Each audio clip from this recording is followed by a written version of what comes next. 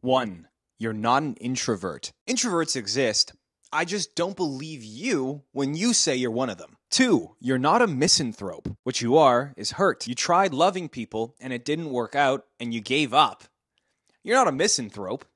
You're a quitter. 3. Bisexuals. Choose ADHD. You've just chemically altered your mind to adapt to a sick system that wants you to look at a screen 16 hours a day. The reason you don't want to do that, by the way, is because you shouldn't. Maybe if you had a community around you that you were providing value to with your work and you saw the intrinsic value of what you were doing, then you would be motivated to do it. But you don't have that because you're a Sigma male. 5. You're not a Sigma. Many promising alphas have been reduced to being lowly Sigmas due to atomization. Sad. 6. You're not a player character. The reason you think everyone is an NPC is because you don't talk to normal people. 7. You're not a political extremist. You just think things and say words. And that's fine. You know, you're allowed to have fun saying words. I'm having fun saying words right now. But you're not doing anything. You're just engaging in a middle-class form of what's called identity play. And it's also called LARPing. And it's very fun. And I recommend LARPing. It's a good thing to do. But you're not really doing a politics. You're just like engaging in personal branding on Twitter. You just have autism. 8. You don't have autism. Getting rid of the Asperger's autism divide has been a catastrophe for the human race. That shit's spreading like a mind virus to anyone credulous enough to believe that all of their behavior can be described via a single word. A word that is, by the way, a diagnosis, the ultimate relinquishment of divine power to the pharmaceutical industry. Not to mention that half these people who have autism are on the other end of the autism spectrum and are like schizotypal or something. 9. You don't have schizophrenia. Your brain fires dopamine when you say the word psyop. And that's okay. You're allowed to be a populist right-winger on the internet. That's fine. You're just not schizophrenic. You've bought into a successful idea. To adopt the identity of being a schizophrenic, by the way, is probably the least schizophrenic thing you can do. You know, consistently have the identity in your Twitter bio being a schizo. That's like the most non-schizophrenic shit possible. That's the worst part, isn't it, though? That you're not schizo, that you're just entirely sane and mundane and uninteresting. 10. You're not sane. There's a lot of these videos going around talking about this idea of mass psychosis.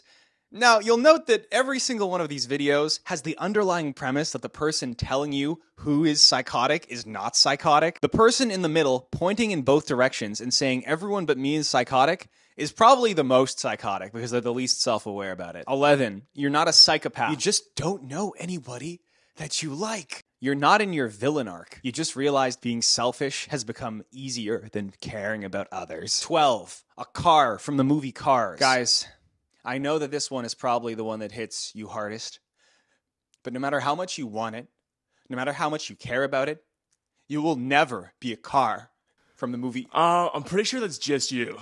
No, that's a generational. Everyone thinks that, right? No, you're definitely just projecting again. Next slide. Who you are. Your ego is a story that you tell yourself. It's a very useful story, sure, and it's propped up by all of these labels. But guess what all of these labels and copes have in common? They are all a symptom of having no community. Behind all these labels, we are all more or less the same underneath. I cannot think of anybody in my generation or younger that has not been affected by atomization in some way. Whether they're conscious of it or not, loneliness plays one of the biggest roles in defining and describing people who are alive right now. I have seen people with nothing, no mentors, no meaningful relationships, no community, tear each other apart over a perceived difference in label. I have seen people with far more in common with each other destroy each other because of that perceived difference in label. People with nothing.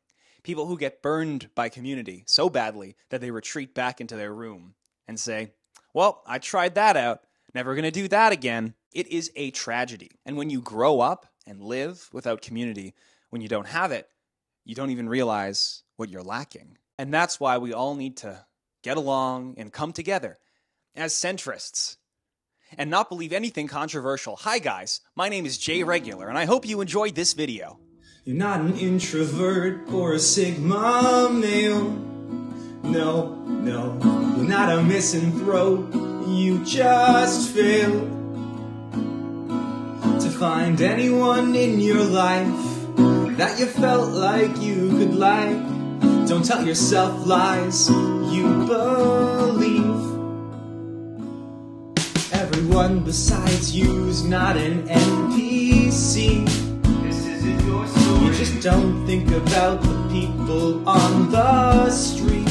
This isn't your story. They pass you by with their own lives as your own life passes you by. Don't confuse your brand with your identity. You're not an introvert or a Sigma male. No, no, you're not a misanthrope.